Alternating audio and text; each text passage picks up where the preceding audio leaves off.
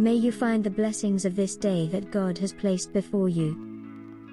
I do warn you, however, some blessings are far more than we had hoped or imagined. The early followers of the blessed Savior found the outpourings of the indwelling of the Holy Spirit too much for the onlookers to absorb. Blessings can be too much at once for many people to handle. Like a starving person, ingesting food too quickly may lead to an overload in the system. Or even a thirsting person taking in too much water at once, their body cannot absorb such a sudden jolt of fluids. Non-believers have difficulty understanding the blessings that God bestows on all beloved children.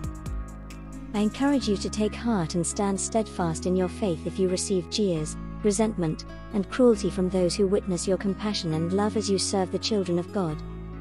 We are not trying to win a popularity contest, we are attempting to win over hearts and souls as we serve out of love and compassion. I pray that the Holy Spirit will make your intentions known to all who witness your caring ministry.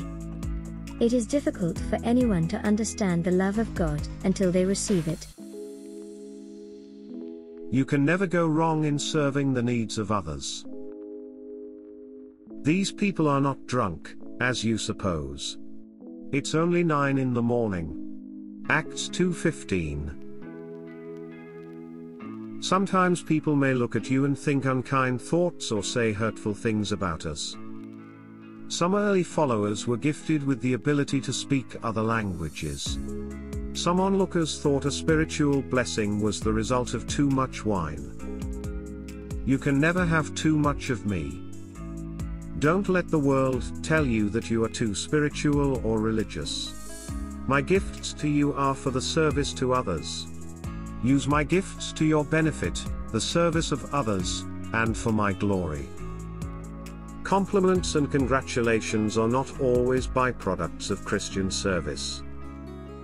On the contrary, many may think your love and kindness to be rather odd. I hold close to my heart what the world sees as weird or strange. Be intentional in your service and generous in whom you minister. I freely spoke through the tongues of the apostles, so that many would understand the message. I was generous, so that all would receive my words. Do likewise with little concern about the random thoughts of bystanders. It is your mission to be in my service. Serve me well, and understanding will naturally follow. Let the bystander scoff and laugh if they will. Their outer utterances will undoubtedly change if your compassionate ministry turns toward them. Christian service is always the outpouring of my love. This can be understood in every language. Remember, love breaks down all barriers. Thank you again for your precious time. I hope our short encounters bring you inspiration and encouragement. If these meetings positively touch you, would you consider sharing them with a friend? Blessings are far more effective when they are multiplied. I would like to leave you with this prayer. Empowering Spirit, come upon your children again and give us the spiritual power to make your presence known. Fill our hearts with unfailing compassion and love for all people. Even if we are misunderstood in our actions, let your love speak to the hearts of those who witness our ministries. When our words fail, may you speak through us. If our efforts fail, we pray you will empower us to move forward. When we feel the world is against us, let us know that you are for us.